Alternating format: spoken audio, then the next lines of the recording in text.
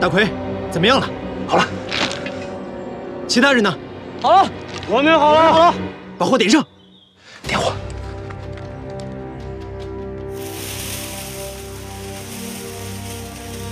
撤。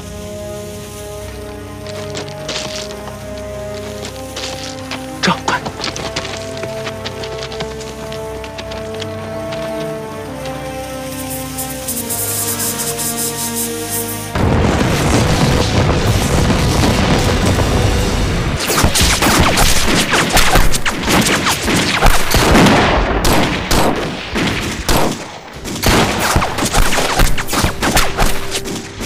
三虎兄弟，这鬼子的工事修得跟乌龟壳似的，咱们躲在这儿放枪，那不瞎浪费子弹吗？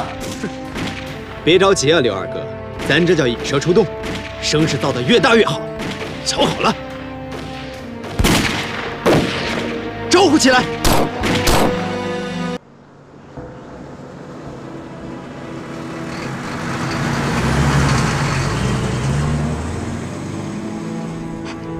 是不是间谍？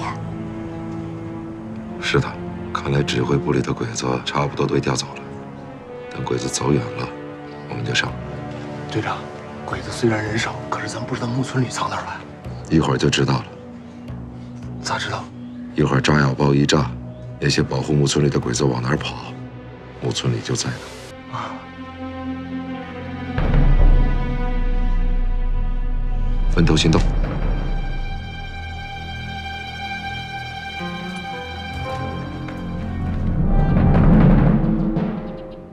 三虎兄弟，你看啊，这鬼子躲着也不出来，我估摸着人也不会多，要不咱干脆冲进去。再等等啊，刘二哥。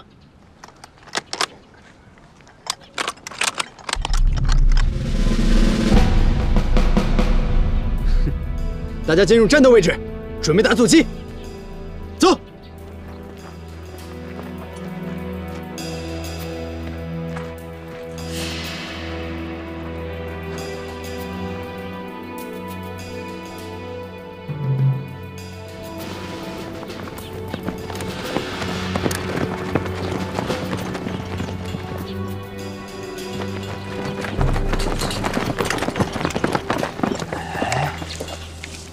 援军也不多嘛，啊！鬼子还有一个重要的人物要保护，所以不敢分兵太多。重要人物？啥重要人物？哎，不会是鬼子那什么天皇吧？想让五兄弟能把那老东西给干掉？那倒还差得远呢。是一个鬼子非常重要的军官，如果能把他给消灭了，对抗日就非常有利了。只要有五兄弟者亡，肯定跑不了。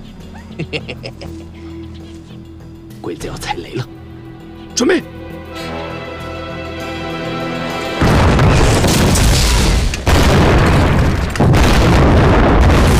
打！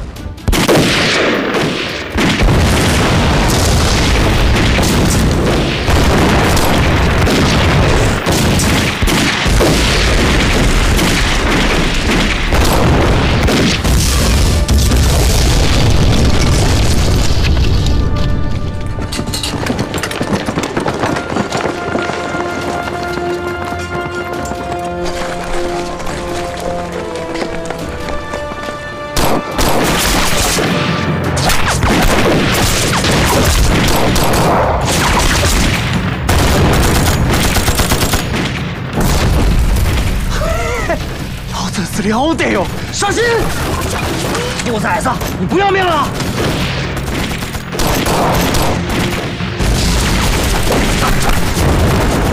快快，情况不太对，速战速决。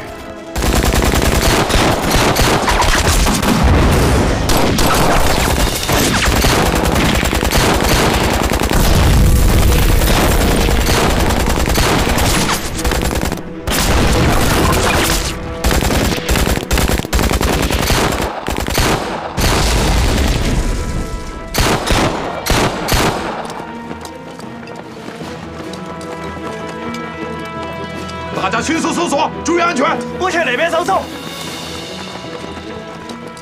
大奎楼上，宝贵左边，熊右边，赶快搜索。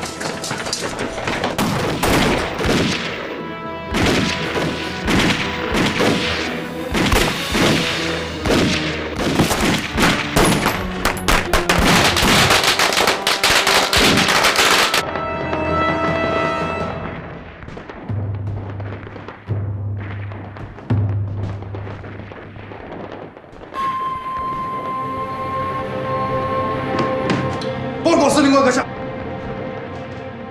我们的援兵已经来了。来了多少人？目前尚不清楚。现在外面的战况十分激烈。哟西，前来军反应很迅速啊！快，你去集合据点内的士兵，我们里应外合，向外攻击。我亲自督战。嗨。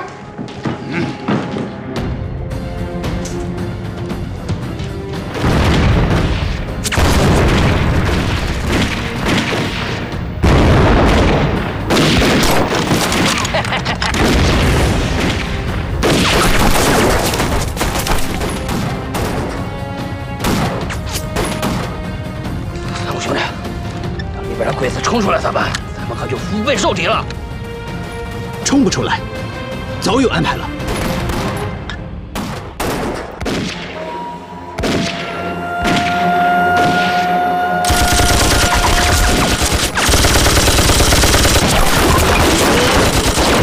快给我追！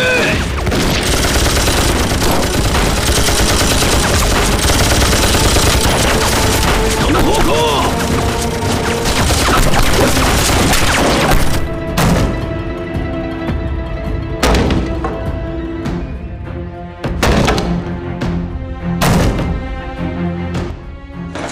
怎么样？没有，没有。坏了！副队长，我都要卡死！快！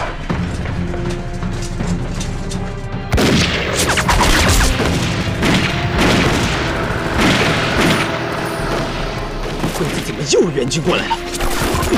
哎呀，这可比刚才那一波多得多呀！仓库兄弟，我看咱们这些人可不够打呀！ 姚二哥，你带着兄弟们先撤，我在这咬住他们，给队长拖延时间。说什么呢？啊！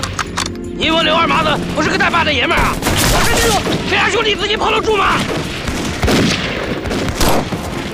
好，咱们再顶一会儿。必须的！打！照我！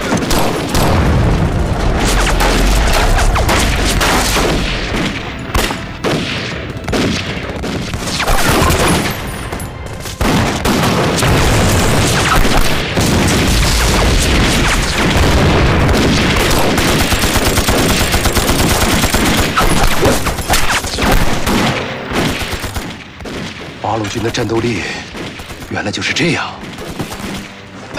我还真是高估了他们。木村君，我之前跟八路交战过几次，他们的战斗力远远比现在要强。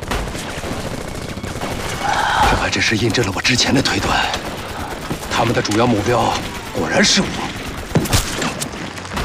之前和你交战过的八路军，他们现在恐怕正在攻打指挥部呢。这么说，八路刺杀小泉司令官是虚招。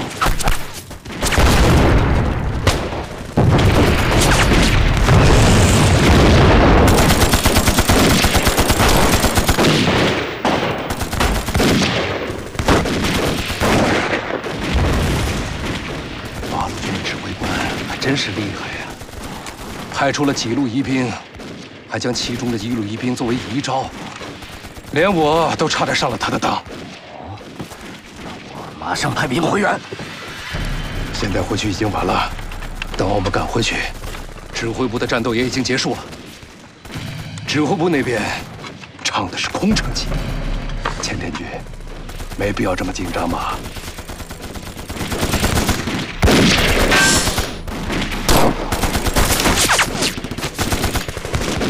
木村君，八路的目标是你，这次扑了个空。 必然会对指挥部进行破坏。小泉司令官是个爱面子的人，回去看到性命比面子要重要的多。如果这一次你接到了电报，没有及时的派出主力部队来救援的话，那样小泉司令官才会大大的生气。而现在，你救出了小泉司令官，他才会更加的欣赏你。指挥部被破坏，毕竟有损我们皇军的颜面。哼，那就吃掉前面那股八路。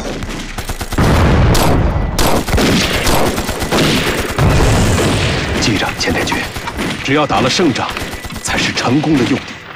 包括小泉司令官，他以身犯险，这些都会得到大本营的奖赏。そうです。刀子哥哥，把小泉司令官救出来！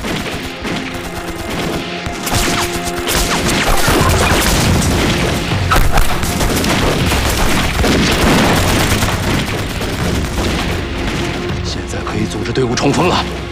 村姐，这样打伤亡太大了。八路军有机枪，我们的伤亡大一点也是应该的。我们有军力优势，没有必要这么打。可是我们现在需要时间来吃掉这股八路，然后再到指挥部吃掉另外一股八路，这样才是真正的胜利。刀子哥哥，兄弟，鬼子在集合人，准备冲锋了。刘二哥，准备撤！怎么撤啊？不是要给五兄弟争取时间吗？再不撤，兄弟们全交代在这儿。撤！上，听你的！弟兄们，抢活！撤，快！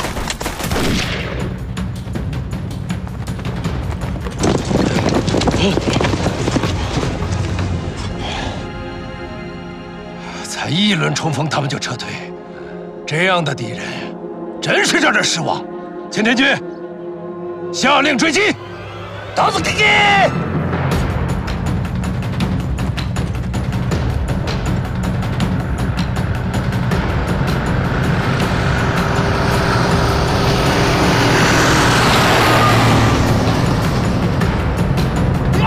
跟上！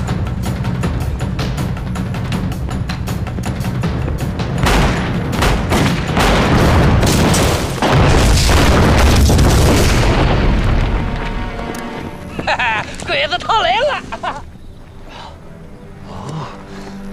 他们已经选择好了撤退的路线，还布下了地雷防止追击。木村君，你看呢？八路军能有多少地雷？千田君，命令士兵踏过去。刀子哥哥！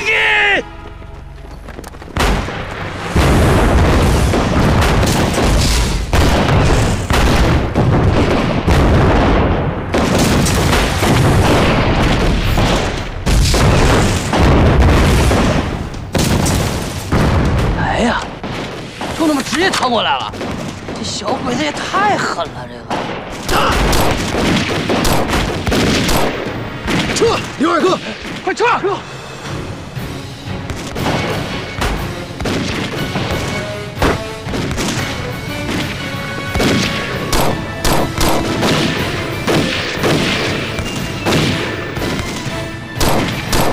刘二哥，快撤！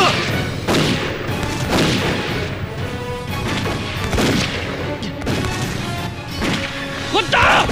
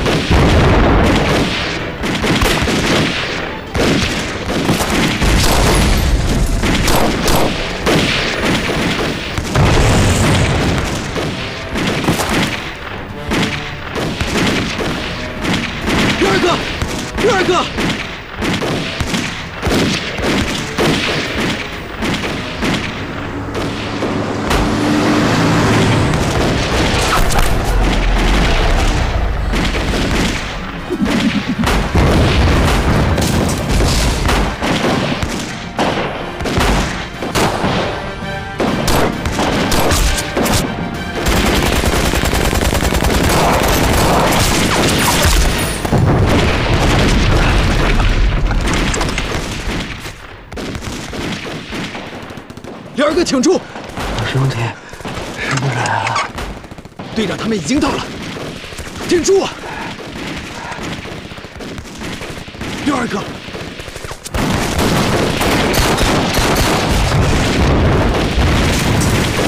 三虎换车！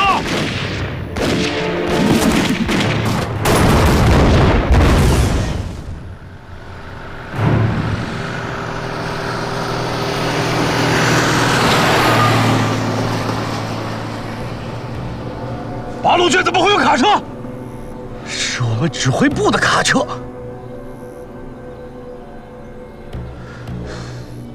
我孙军，这是我的失误。哼！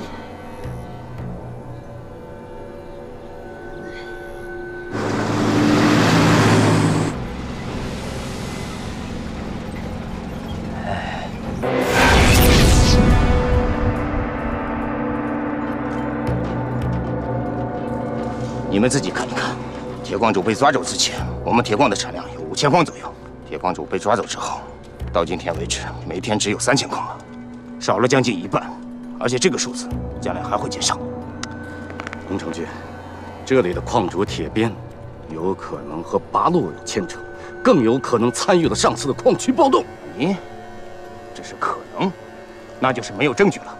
监编局，你真的要因为一个猜疑，而要影响大日本皇军战略物资储备吗？或许在你的内心里，因为我们不是军人而被轻视，但在不久的将来，大日本皇军因为缺乏物资而无法前进的时候，就会重视我们了。我已经把此事报备给了大本营，相信大本营很快就会有决断。监编局，我希望在大本营命令到达之前，你能够主动地把铁矿主释放出来。木村君，你觉得呢？这一次我只是奉大本营的命令来报都固一带视察军务的。至于工程军说的事情，还需要前田君自己来做决定。木村君，你看会不会又是一步棋呢？前田君，我们现在所面对的是一盘特殊的棋局，有的时候并不一定对方走一步棋，我们才要回应一步。你想想看，其实我们多走几步棋，也许会掌握更多的主动。你们到底在说什么？我怎么听不懂？哦，工程军，你所说的事情，我会向小泉司令官汇报。至于如何处置，请小泉司令官定夺。你们最好快一点，若是拖久了，我是不会向大本营承担罪责的。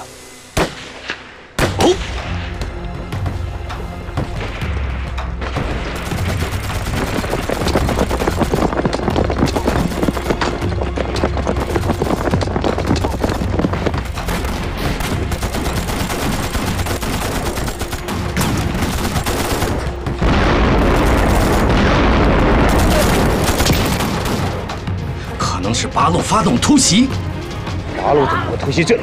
他们肯定是冲着我来的。我昨天才接到大本营的命令，没想到八路军这么快就得到了消息，一定是有人走漏了消息。而且八路军他们抓的时机那么准确，肯定是有内奸。铁矿主现在被你们关在监牢里，监天局，你不会觉得木村君到矿区的消息是他传递出去的吧？工长军，看来是抓错人了，两个都抓错了，两位要迅速撤离安全地带。海哥，三虎哥，再这么打下去，咱们肯定杀不了木村驴。我们是没办法了，就看队长的了。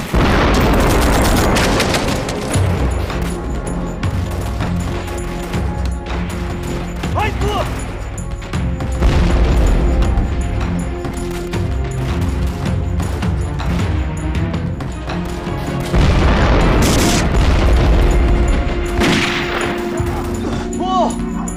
要我，海哥！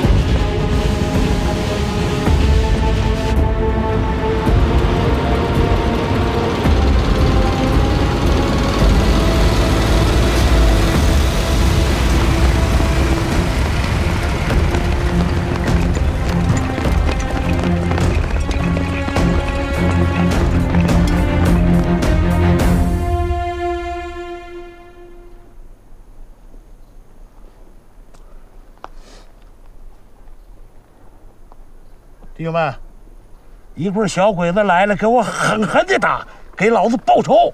哎，大当家的，不就是给小鬼子做场戏吗？你做戏也得做足了，多杀一份鬼子，就给老子多报一份仇。好嘞，好嘞。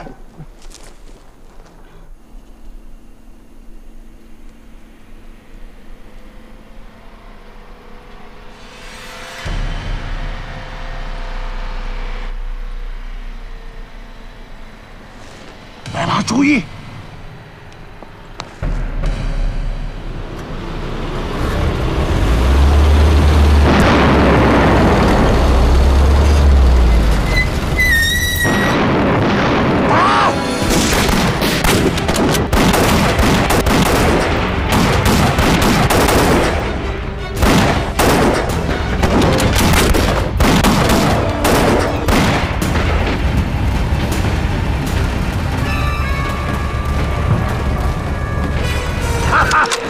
爽，打得爽！打！李大当家的，鬼子这人数好像不多呀。不多就都给他吃了！打！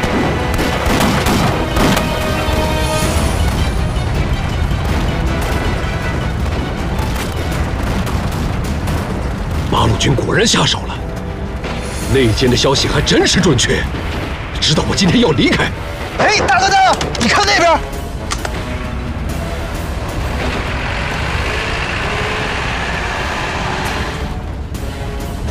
小鬼子援兵来得这么快了，他们这是分几波在行军呢？撤！还没打过瘾。回去我一定把这个内奸挖出来。不过这个内奸不知道前天军的安排，你看，他们看到我们过来，就开始撤退了。护送木村军重要，这次就放过他们，绕过去。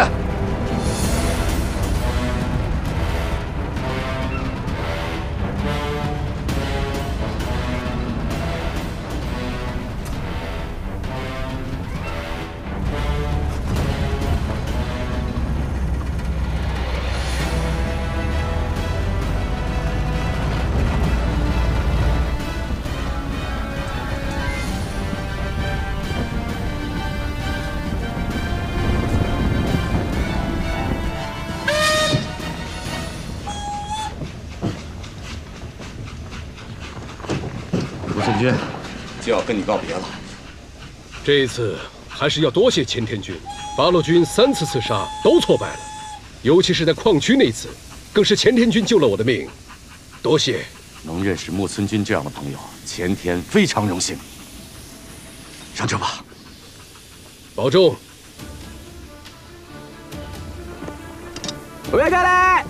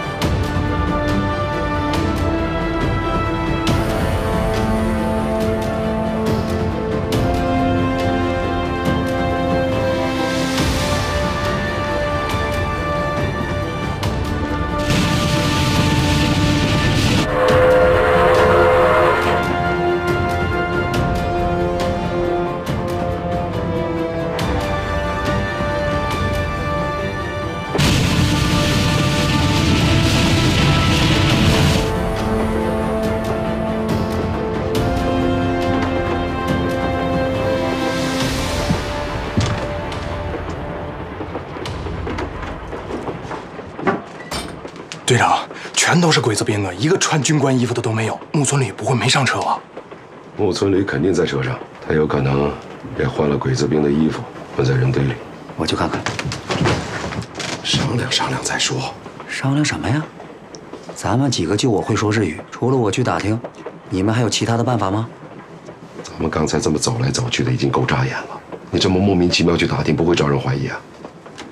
那你有办法？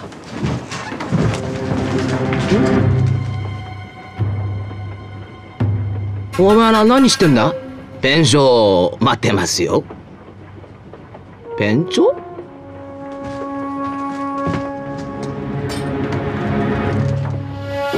はい、出てねえか。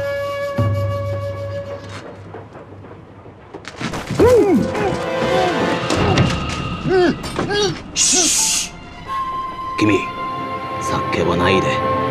我らは今命危ないです。どうしていいか剣道してます。信じてください。嘘言ってませんよ。汽車に爆薬が見つけました。きっと誰が巻きで込みました。暗殺の目的で。私を信じるならうなずいてくださいよ。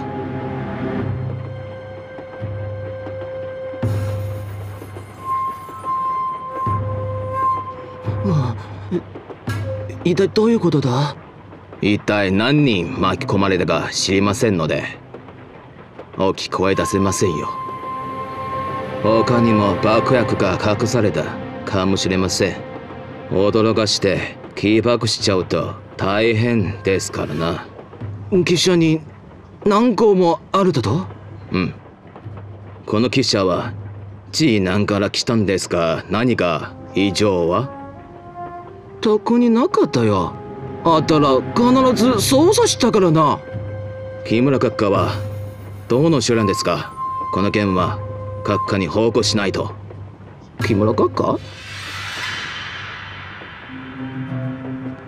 君たち次男から聞いた目的は木村閣下を守ることでしょう。我々は物資を引き止めるためだ。方向ないで知りません。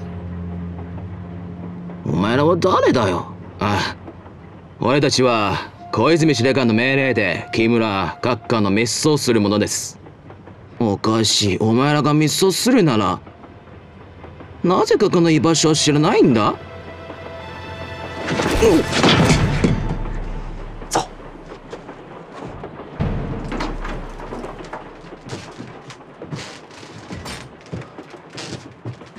怎么样？问出什么情况了吗？他们说是从济南过来的，是接应一批物资。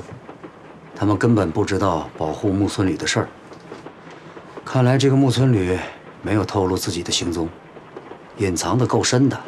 俺觉着吧，这么着肯定不行，咱干脆把火车炸了，他藏得再深也得死。2个车厢的鬼子呢，能全部炸死吗？要确保万无一失，一定要确定目标再下手。不管用什么办法，总之得快。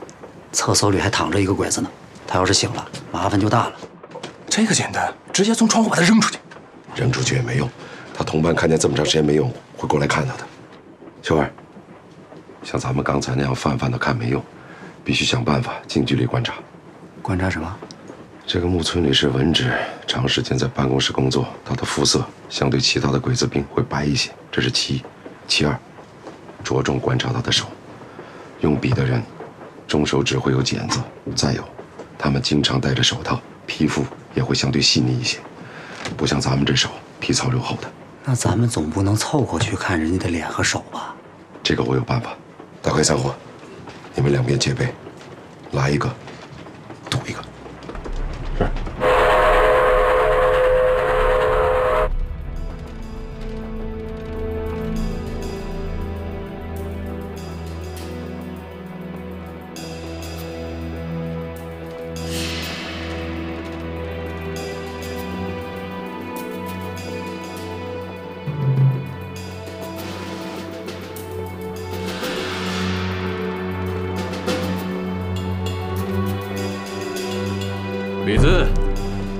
水。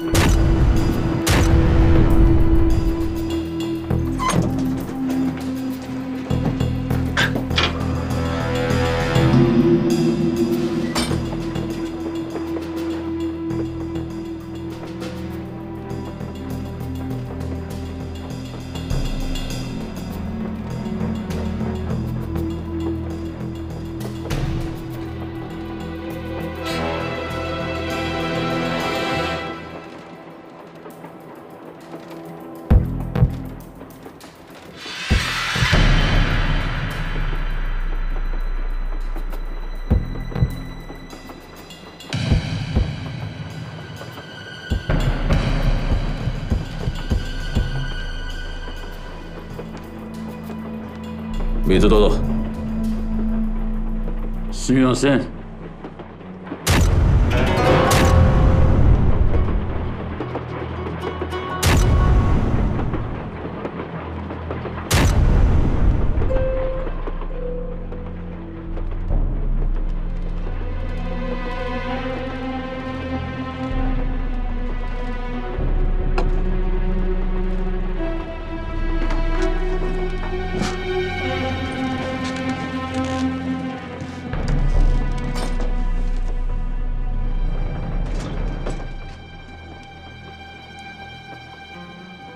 有什么情况？一切正常。小二，你发现了几个可疑的？3个，有2个是挨着做的。那2个挨着做的，我看着也不对。最后那个人，你为什么要着重提醒我？这不是你说的吗？木村吕是文职，天天坐办公室养尊处优的，脸白手白，这还用问呐？我也觉得这个人和其他的鬼子兵特别不一样。木村吕肯定在这3个人中间。小二，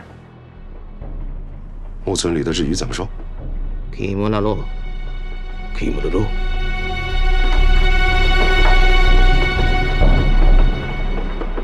キモナロ。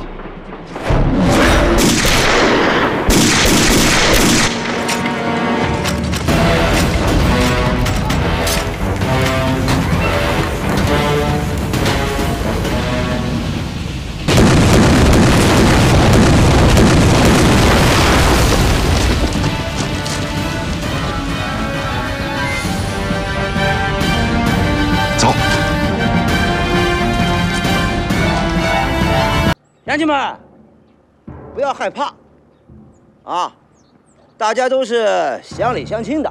皇军到这儿来是帮着我们一起大东亚共荣。皇军听说你们中间有人勾结八路，只要说出来，就没事了，啊。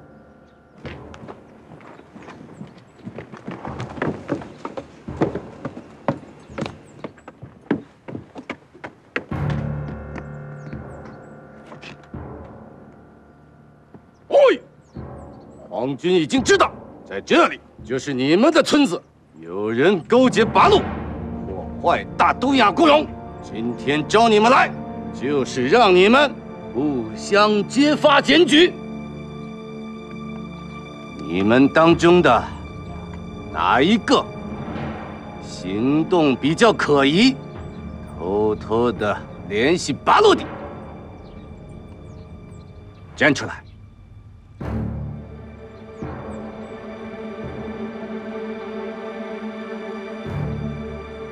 站出来！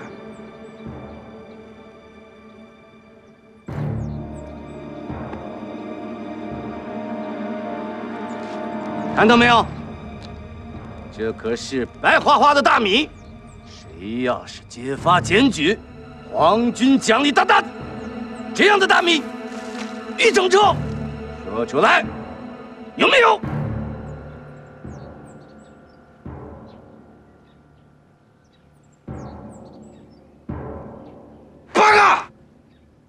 你们是再不说话，就使你们统统包庇八路！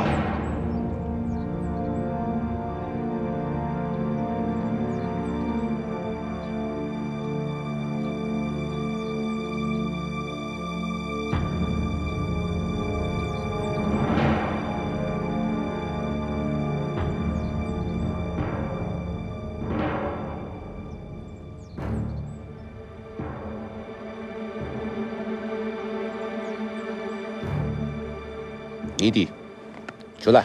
太君，俺啥都不知道呀。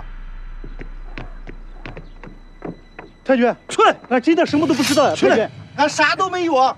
太君，求求你放过我！俺不知道呀，俺啥都没有。太君，太君，太君，俺啥都没有。太君，太君，太君。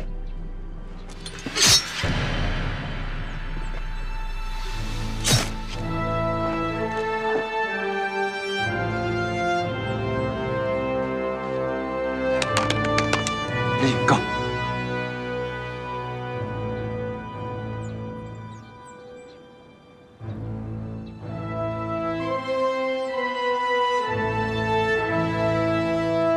下一个。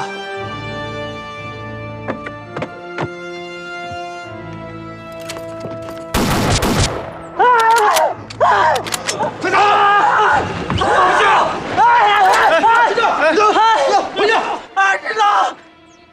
二师长，别打死我！别打我！你弟，带着。队长，俺们那个据点咋就不要了呢？谁告诉你不要了？哎，吴队长！哎呀，吴队长，明着不做暗事，你就是想回去看李医生，还编个借口，喊我们跟你一起回去看心上人嗦。别瞎说。田有胜也算是个老牌汉奸了，因为他的身份，村民们都不太跟他来往，所以田家应该相对安全。说出来。说，都说。皇军给你撑腰打的，不要怕，说出来。大米，一车的大的。如果不说的话，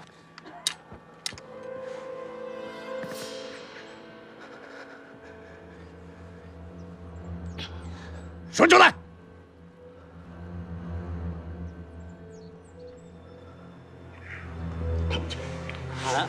俺们村喜妮家有一陌生人。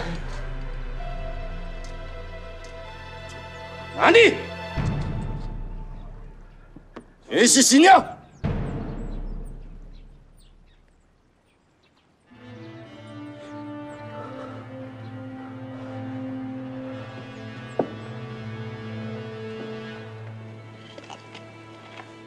太君，俺爹是田永胜，是为了皇军效力，被八路军的锄奸团给害死的。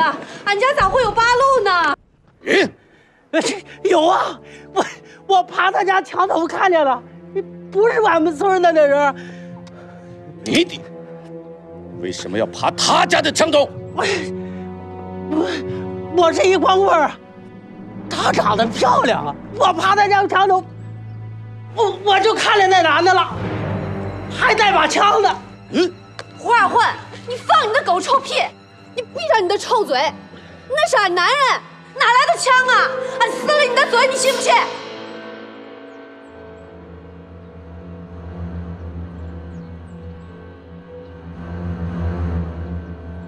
带路，去你家。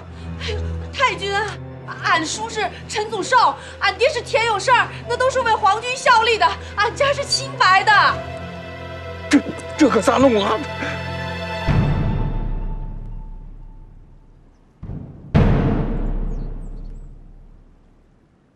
是不是清白的？到你们家搜查下就知道了。家里有我们留下的东西啊，不能让鬼子搜的。那现在也来不及回去收拾了，俺闺女还在他们手里了，这咋办呀？一会儿我负责引开鬼子，你带着喜妮儿去找武忠义，鬼子要追你们，就用我给你的手榴弹，听见没有？中啊！放心，你爹为皇军效力过，我们是不会冤枉你的。太君，俺就一个妇道人家，俺男人他不在家呀。来路，跳！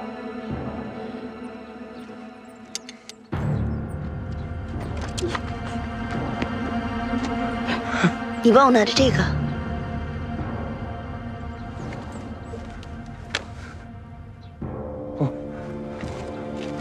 哎，俺在岔路口等着啊。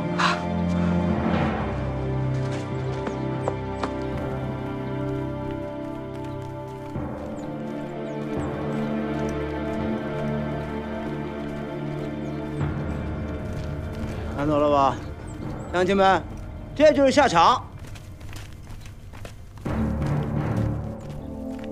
喜妮儿，哎呀，喜妮儿，你这是要带皇军他们干啥去啊？哦，阿弟，什么人？报告太君，我是喜妮儿的表姐。哎呀，姐呀，哎呀，太君说让俺带着他们上家里找八路去。啥？哎呦，傻妹子，咱家哪有八路啊？那村里那胡二混，我不是八路。快！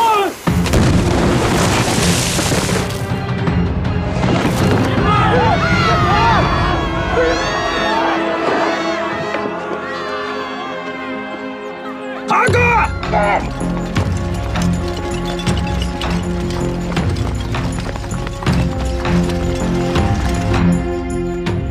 哎，吴队长，这马上到这天涯村了，对吧？你咋心情呢？我想把你的嘴缝起来。现在缝我，完了！哎，要是我那儿吃的话，我肯定个子都不得说，我把嘴巴闭得多紧。等到了天家，杀只鸡给你吃。兄弟们，吴队长弄鸡翅了！我跟你说嘛，那个鸡翅那么好吃，你不想吃是胡在啊！净给老子丢人现眼！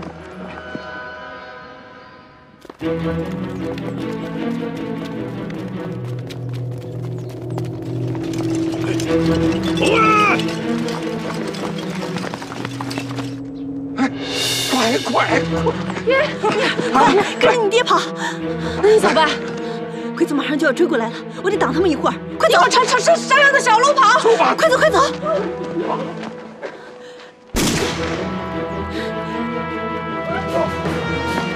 二哥，こっちだ！二哥，止まれ！行け，二哥！止まれ！止まるんだ！おい！止まれ！休むな！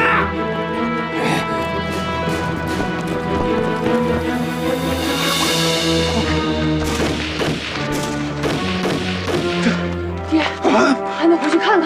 哎呀，娘啥？你可不敢回去啊！那是10几个男人抢了小鬼子呀！爹，李生是为俺们留下的，俺们不能不管。哎呀，能管！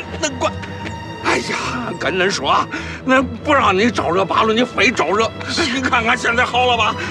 要不然咱家过得好了。爹，俺得回去。哎呀，你回去送死去呀！爹，李生要是出点啥事儿，俺怎么跟武大哥交代？哎呀，那是他让咱跑了，那个武长官怪不到咱头上。那俺也不能就这么没心没肺的跑了呀，俺们得回去看看。哎，娘啊，你看李医生给俺了。哎呀，你抢他干啥？你又不会使。俺会。好，那你小心点啊，这东西扔出去呀，炸死好多人了。我知道，爹，咱们快走。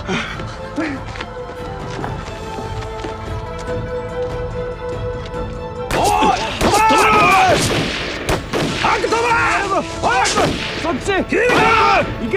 おい！不在这儿了。啊！李郎中把小鬼子引开了，你听，你让你过去干啥了？送死去啊！爹，那俺们也不能不管他呀，不能把他一个人扔在鬼子堆里。走，俺们跟上去。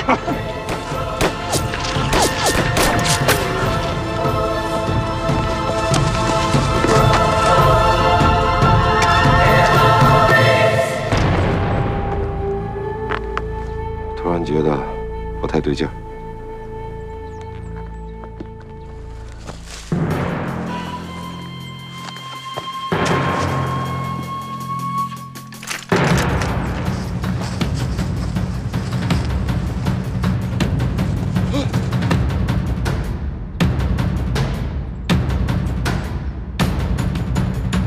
别过来！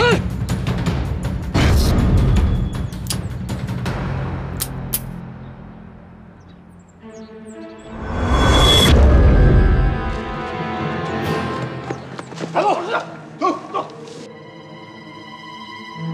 啊！哎呀！女儿啊，你过去送死呀！爹，咱们不能瞧着李医生被鬼子弄走啊！哎呀！女儿啊，你过去不顶事儿，咱们还是赶快找武长官吧，他一定有办法啊！快走吧，走吧。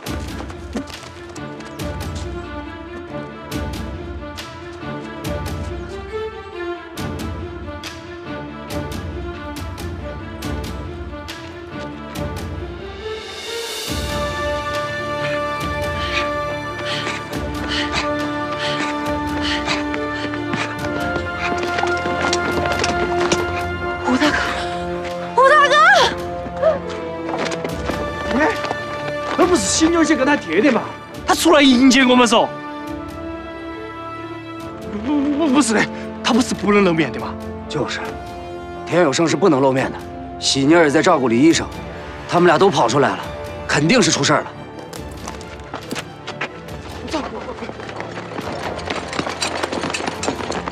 武大哥，怎么回事？怎么回事？说！吴长官呀，不关俺们的事儿啊！小鬼子来俺村搜查，李医生为了救俺们，让鬼子给抓走了。武大哥，你快去救他呀！鬼子从哪儿出去的？从另外一个口出村了。快！快！哎呀，妮儿啊，你就不要去添乱了。吴长官他们一定能会把李郎中救出来的。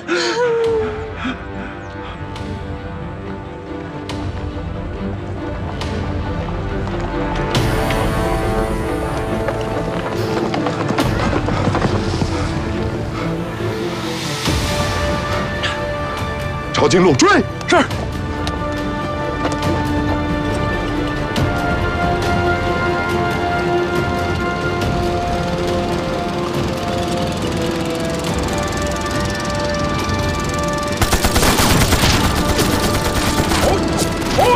拦住他们！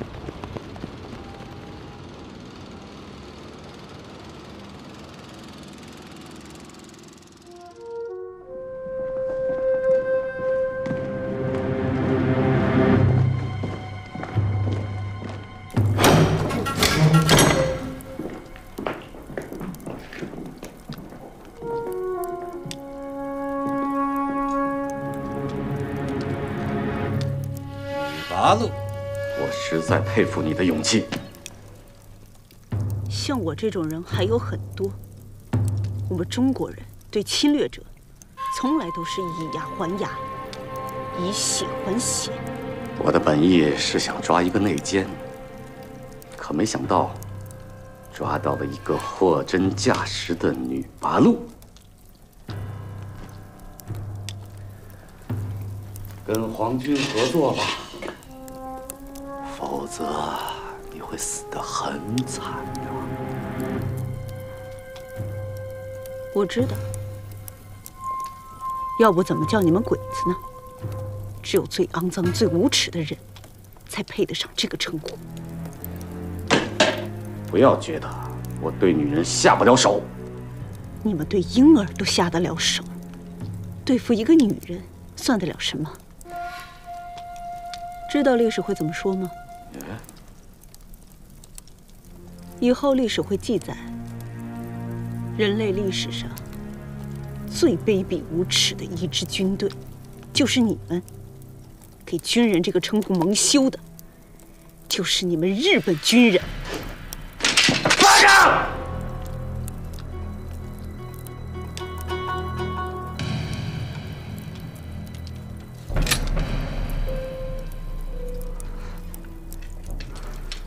我知道了，你是想拿话来激我，一心求死吧？我告诉你，我是不会让你死的。更不会让你死得那么痛快，就是要你的命，我也会好好的利用一下你的。作为一个女人，还有比死更可怕的。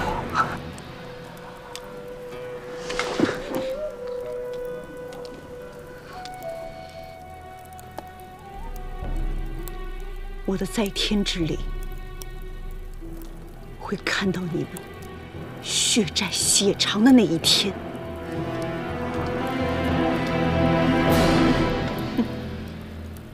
陈长官，我们有一位队员被抓了，这件事你听说了没有？听说了，听说了，还是个女的呢。我听说前天劝她招供，人家死活不说，前天拿的一点办法都没有。你们八路就连女的骨头都这么硬啊？关在哪儿了？五兄弟，你要去救人？哎呀，这可使不得呀！虽然我这条命，还有我媳妇儿那条命都是你们救的，可越是这样，你们越不能去救人呢。那不是白白去送死吗？前天这次是第一次抓了一个活口，重视的很，那里3层外3层全是重兵把守啊。我们可以想办法。你想什么办法啊？这回看押的全是日本人，我的人根本安插不进去，没有办法，除非强攻。可你要是强攻的话，不但人救不出来，很可能还会搭上更多人的性命。陈长官，人我们非救不可。除非再来一次矿区暴动，才能调动鬼子的兵力，要不你们就派大部队来。就凭你这几十人、几十条枪，那根本打不进去啊！鬼子监牢的兵力部署，我都可以给你啊，五兄弟，我能做的也只有这么多了。哎，对不住了。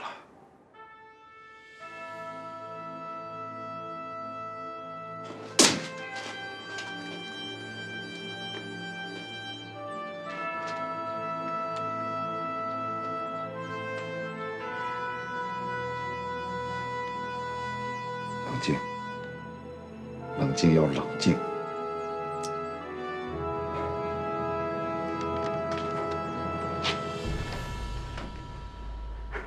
冷静，一定要冷静。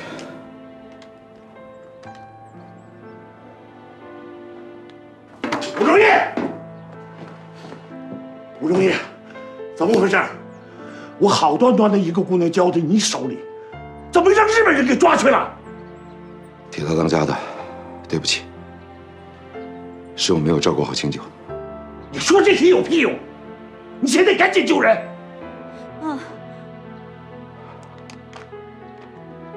我正在看监牢的图纸。你有办法了？还在想。就这个？那好，你说吧，需要多少人？我让方人给你拉去。铁道当家的，越是这个时候越要冷静。我最担心的是，根据这个地形，一旦强攻，如果鬼子狗急跳墙的话，不但救不出清酒，还要葬送很多兄弟。武忠义，你这么聪明，你肯定有办法救我姐的。必须得想个办法，把鬼子调出去。现在只要能把招娣救出来，你们什么行动都行。现在就一个任务，救招娣儿。我知道。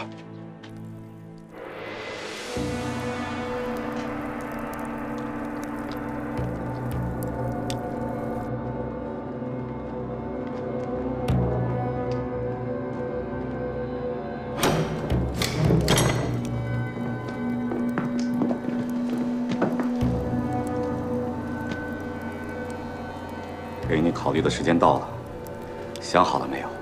说，救你的人藏在哪里？武忠义在哪里？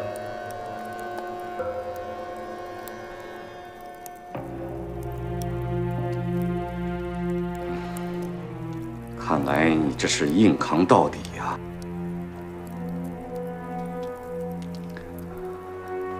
好。我听说，女人的忍耐力比男人的强。常言说，十指连心呐。我想试试，这句话到底是不是真的？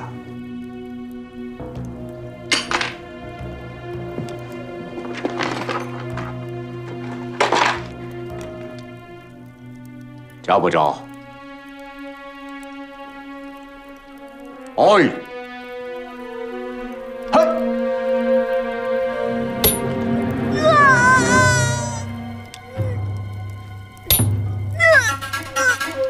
看来你是要硬扛到底了，招不招？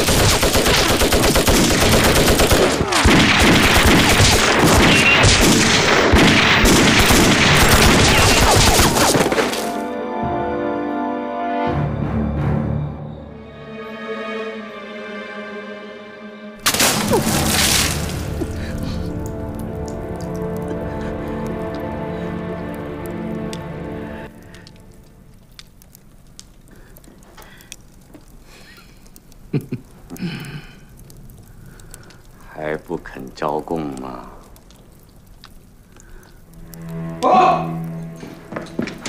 前田阁下，司令部遭受袭击。哦。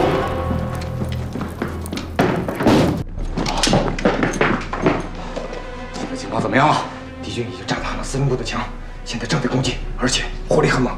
司令部的防卫非常坚固啊。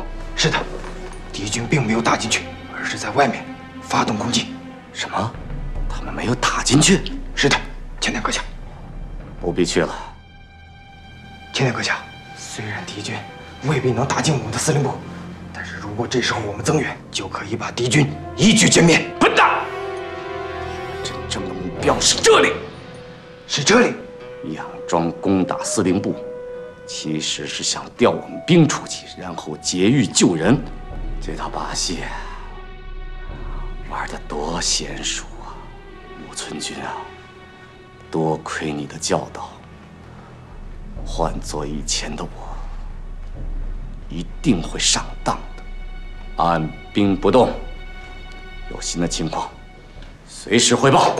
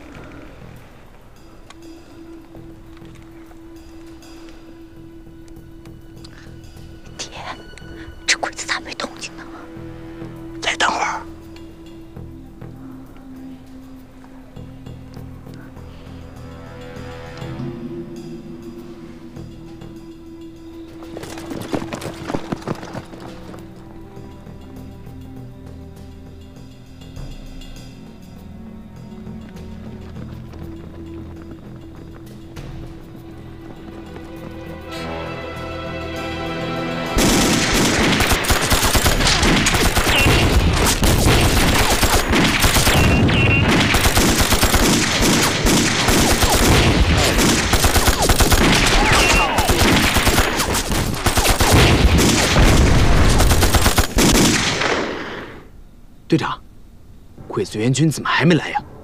看来鬼子没上当。队长，要不咱们杀进去？杀不进去，鬼子里面的工事很完善，冲进去只能是送死。鬼子援军没来，铁大当家那边怎么办？撤！撤！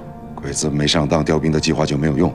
铁大当家那边要是按耐不住，强攻监狱的话，会死很多兄弟。我们得赶快到监狱那边阻止他们。撤！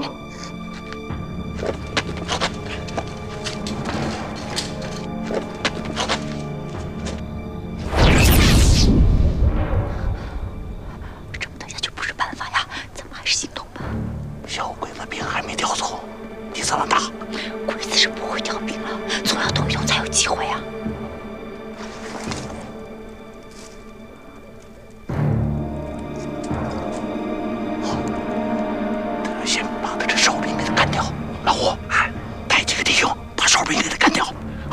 能去。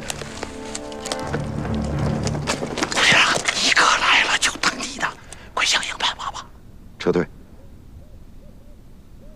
撤，吴队长，里面关的可是我姑娘。为了大局着想，必须撤。